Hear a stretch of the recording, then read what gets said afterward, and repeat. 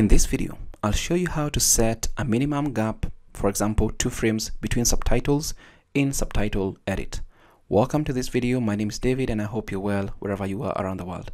Now, this is a question asked by Julia and it goes like this. Hi, does any of you know how to set a minimum gap 2 frames between subtitles? Now, and this question is with regard to Subtitle Edit.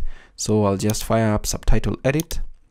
Let's just get it up, and right inside here, Subtitle Edit is the best free subtitling and captioning software out there. So to access that option, just click on Options and then click on Settings. And from this section, we'll land at the General options right here. You have the rules and different profiles depending on what you set. You can create your own profiles, especially if you're working with clients that want those 2 frames between subtitles. So you can do all you want here, create new, etc, set the minimum gaps, etc. But to correctly set that, you'll go to the minimum gap between subtitles in milliseconds, and then on the right of the number that is available there, click on these 3 dots. And once you do that, you'll notice that we have the frame rate, and for the default right now is 23.976 frames per second, and the minimum gap in frames is 2, and you can set depending on what you want. And as you set your frames, you'll notice that if it's 9 frames at a frame rate of 23.976 frames per second, this gives you 376 milliseconds. So you'll use this as the new minimum gap right inside here.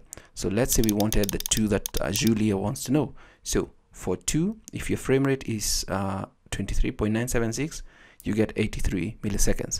If your frame rate is, let's say, 60, you'll get 33. If your frame rate is something like 30, you'll get 67. So let's assume it's 30 for our video. That is a frame rate.